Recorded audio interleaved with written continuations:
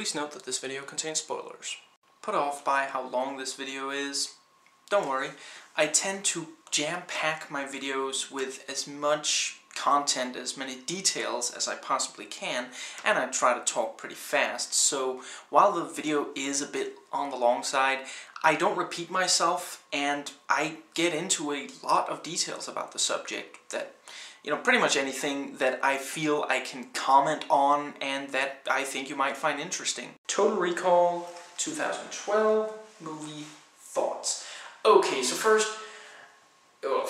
one of the first gripes I had with this movie upon, watching it, not just stuff I thought that I might be bothered by, was they have this one guy talking about, oh yeah, I had memories implanted 3 times better than my real life memories. Okay, it's a pretty central aspect of the short story, and they implemented in the 1990 version, you're not supposed to remember having gone to recall. What would be the point? Why would you go somewhere where they make you think that something is real that isn't real if you can remember that it isn't real afterwards? That is just retarded. And I mean no offense to retarded people by that. It baffles me. It's like they didn't understand what the concept was. In fact, I'm almost certain they didn't understand what the concept was, because they're like, strapping him into the chair, hooking him up. You better enjoy it. Enjoy what? It's memories. It's not like you're, making him think he's going through something now. He's supposed to wake up and think he came back from having done something. Again, that's kind of the idea. What, was he supposed to be there for several hours while, a sequence of events plays out in his head? It's just, I really... baffling. Really baffling. Like I said in the review, I quite like the philosophical sort of exchanges in this. I think, something like the, Matthias lines. Big mistake, though, having his face very, I guess it's still that they can't find him, but it just worked a lot better in the original. And I will not be giving away what it was in the original for anyone who hasn't actually watched that movie. Although I have no idea why you haven't. But yeah, the thing about, you seek to understand yourself by knowing your past, but, you should really look in the present. It's kind of, sort of a little bit going for the it's what you do or it's what you are now that defines you kind of thing. I guess they listen to Katie Holmes in Batman Begins as well, or the original movie.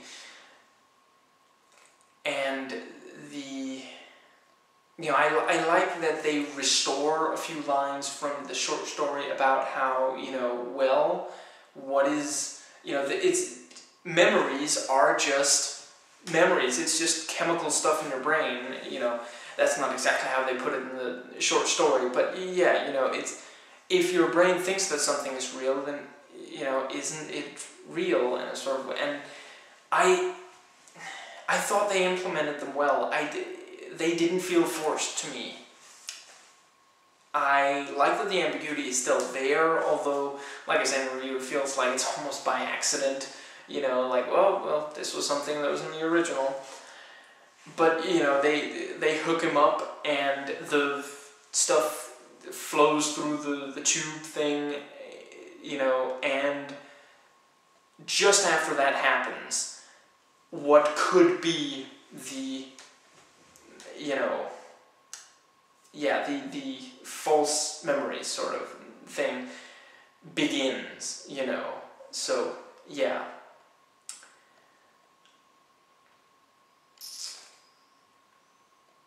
The conclusion of Laurie was pretty weak. In fact, I thought both villains got really weak send-offs. Bryan Cranston Did he have 2 knives, or was it the same one that he got back? Anyway, he goes to beat up Colin. Colin beats him up. They fight for like a minute, maybe 2.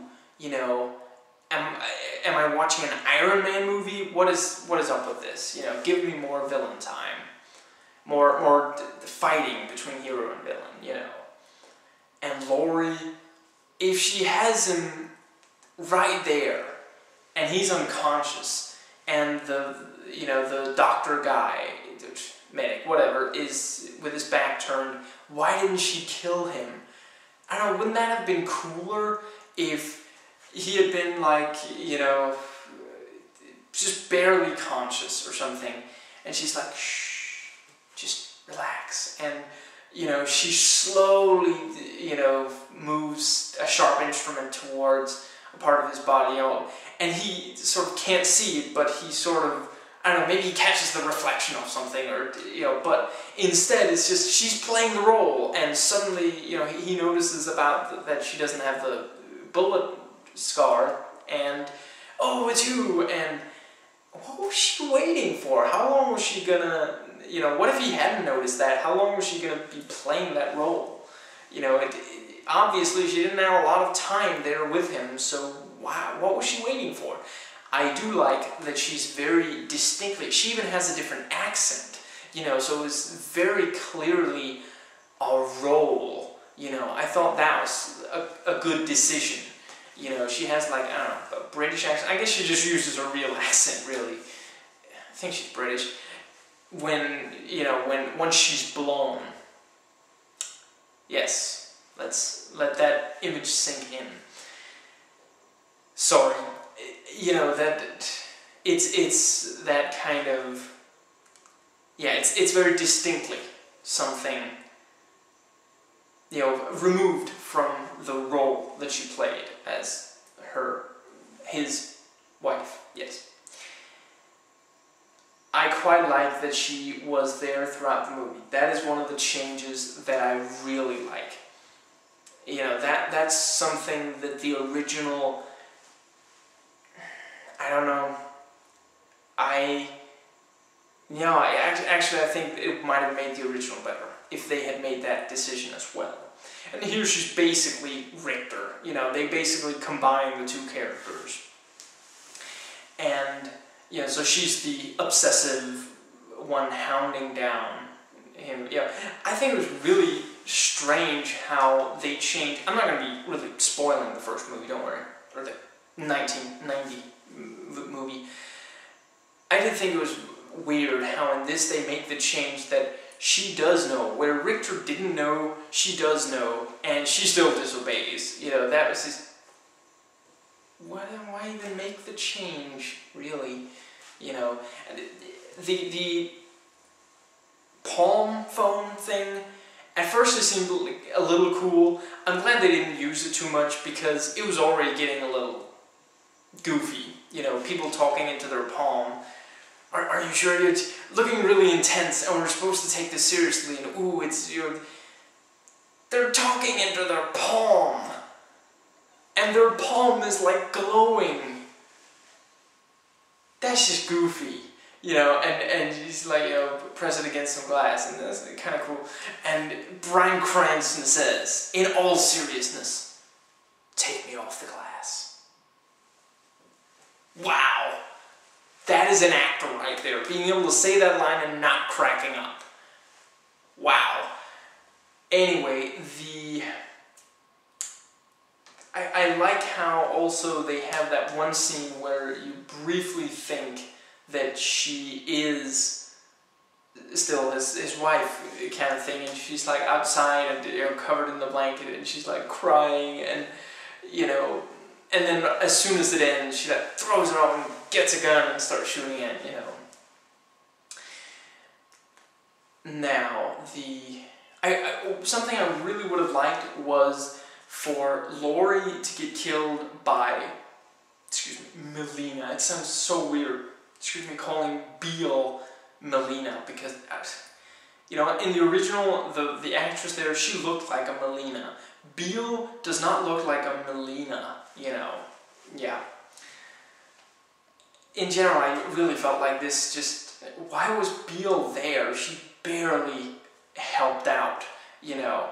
And the girl can kick ass. We've seen it. So why have, you know, this stupid macho thing of constantly being the guy who saves the day, you know? I mean, she practically gets herself killed, you know, I think, yeah, actually soon after that thing at the, you know, at the building with Harry coming in, you know, she walks out and just shoots, walks out from cover. There are synths there, you know, there are robots there shooting at, it's, wow, you know, and she's like, she apparently completely forgets that they're fighting for this really important cause, you know. Now, the scene with Harry, that was the one thing I mentioned in the review was kind of interesting. You know, it basically, you know, they didn't make up the scene for this movie, but I think that they do some kind of interesting things with it. I like that he suddenly has to kill Melina, you know, that it's, you know, we could shoot Melina. I mean, we've got plenty of guns outside, all trained on the two of you, but, which, again, you know, like I said in the review, why don't they manage to hit them? You know, this is the kind of thing, I don't have a problem with them escaping from a situation like that. I have a problem with them escaping from a situation like that by just running. If they had taken cover, if they had, like, gotten behind a metal table, you know, if they had thrown out a smoke grenade, something, but you can't just have them running. That completely destroys the tension of the entire movie when such an obvious... I thought that people had stopped putting those scenes in action movies where the hero just runs and magically dodges all the bullets. You know, what the heck? I don't remember seeing that since, like, I don't know, a 90s action movie or something. Seriously, get with the times. Now, but yes, that entire scene, how, you know, he's saying it will show that you're, you know, dedicated to reality, so you have to shoot her. And, you know, suddenly he's, yeah, I think he aimed at her, and, like, you know, she aims back at him, and you have this, you know, I kind of wish that a little more had come of it, maybe, but I do think that it's interesting that we have this entire scene that goes from they're aiming at us to we're aiming at each other. You know, it got closer, at least, to the paranoia that we're supposed to be feeling, you know, that we felt in the original movie.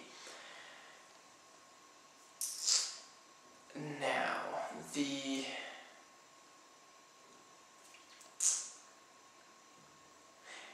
I felt like the, I don't know, success, I guess, of the ending was a little easy. It was a little, yeah, it was a little too obvious. It felt like it was setting up this big thing of, you know, we have this serious problem, which, you know, I thought it was, I don't know, maybe it's because I agree with it that I don't feel like it's too much or something, but this whole thing, you know, Quaid lays it out when talking to Harry. We live in a crappy place. We commute half the world, you know, that's an exaggeration over real life, but still, and we're stuck in this dead-end job. I don't think he says that, but the movie makes that clear, you know, he doesn't get the promotion because he's not from the UBF, or what it was called, and, you know, then they go and get drunk on, you know, bad beer. You know, yeah, that is sort of middle-class life in too many places today, and yeah, I thought that it was doing a pretty good job of making that, but then the solution is apparently just to take out the transport between the colony and UBF, which at the end of the day, it was really just, it was kind of necessary to, you know, if there had been these, what was it, 50,000 robots, if they had been in like individual, not quite individual, but you know, if they had been on troop transports, jet-powered troop transports, then you know, how would they have won the day at the end of the movie? But instead, they're all on this one thing, so they blow up that one thing, and then, you know, all the robots go with that.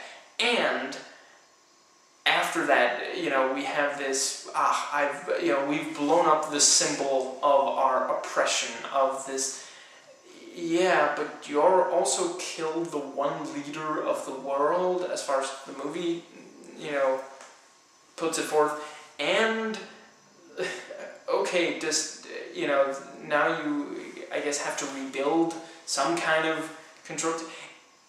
If it hadn't been destroyed, but if it had been like temporarily disabled or something, it's just, yeah, I guess more changes would have to be made. But what I'm saying is, this is very Hollywood, very shallow look at, you know, this is not going to fix things. I really hate to say it, but In Time was closer to something being something realistic, you know. Yeah, it just, that is not going to solve things. I'm reminded of this excellent exchange in Press Start. If you haven't watched that and you like video games, go buy it right now. Dark May Studios. And no, they're not paying me anything to, you know, advertise. About how, you know, yes, this is the bad guy, but if we take him out, won't that just leave a power vacuum and, you know, leave the country without someone in charge to take care of things? And the response is just, nah, I'm sure it'll be fine. You know, yeah. Are we sure that this is the best kind of, yeah.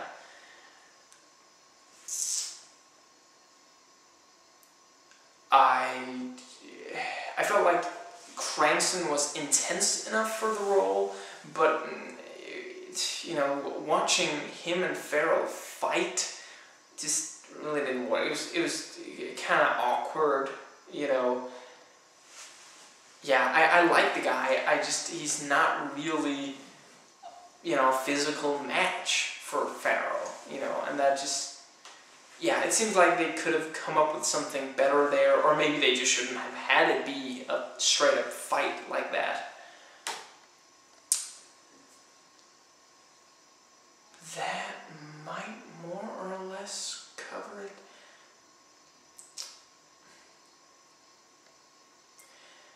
I felt like there's that bit where they're, you know, I don't even remember, it is fairly early in the movie. Lori and, yeah, they had not four people, but 3 people and 1 humanoid robot fighting in one elevator. At what point did they, you know, why didn't someone at some point think, this is just too much, this is, you know, excessive. Why couldn't it have been 2 different elevators at least? You know, but no, there's apparently room for 4 people to be fighting. Yeah. Anyway, you know, Quaid takes out the robot, and suddenly it's just the 3 of them, and what Lori does is plant a bomb and then jump out. Not thinking that the other 2 could jump out as well. Could she not have set it to less than, what was it, like 20 seconds? Did she not think that maybe they'd get back out? You know what, if I had been in that situation and I just had to make some kind of, you know, I don't know, maybe it was a use it or lose it kind of thing. Maybe the warranty would expire on that particular piece of plastic explosive the next day, and she was like, gotta use this, you know, I really want to blow something up. So, okay, I can live with that. She plants the thing. You know what I would have done after that? I wouldn't immediately jump out. I would have tried to break their legs so they can't get out, or, failing that, just keep fighting them for 18 seconds, then jump out. You know, it just... Or better yet, don't use the explosive at all. Did she not have any kind of short-range weaponry? I realize that a gun, you know, is spite of what Second Amendment lovers might think, might not be the best, solution for a close quarter situation like that. But I don't know, a knife, something, I did think that the fighting between, Beckinsale and Farrell was pretty good. When they're in their own apartment, especially, that worked well, and the whole thing, you haven't even begun seeing me try to kill you yet, And because I felt at least a little bit more invested in their relationship, it felt a little more real than the Arnie Stone one, when they make that change, it felt more like, I don't know, like something was lost, or like something was really off, like this really shouldn't be happening, why is she attacking him? And if this had been the original movie, then but now everyone knows that twist. I think what they should have done with this was completely play with our expectations. Have it seem like his wife is in on it, and then turn the tables on, and have her be actually trying to help him. That would have been freaking interesting. Imagine if she's like, Quaid, stay there, I'm gonna call the police, and he's like, no, don't call the police, I have to call the police, and she's like, calling, you have to come here, my husband killed somebody, you just completely play with it, and maybe at the end of the scene, like, Quaid is, almost threatening her because he has to get out of this situation, or he has to collect his thoughts, something, and then she gets shot, and then we see the real handler, or the real, agent there to keep him in check, and your wife was a liability, we just gave you the one we thought would, calm you down the most, or something, I don't know, just play with our expectations, Even Three-Breast Lady is back in the movie, just, wow, did you just not think that, it's like they were afraid of straying from the original at all. It's just,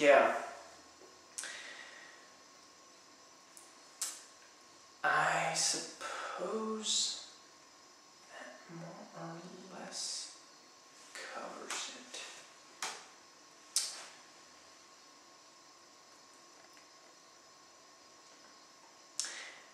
I did like somewhat the exchange between, I think it's right before Farrell kills Cranston, that, the thing about, you don't even know who you are. I may not know who I was, but I know who I am, or something like that. I thought that worked. This whole thing of he's accepted that he is the result of his actions now. He is not the sum of his past, and whether or not he did betray the, the resistance or not, that was a double negative.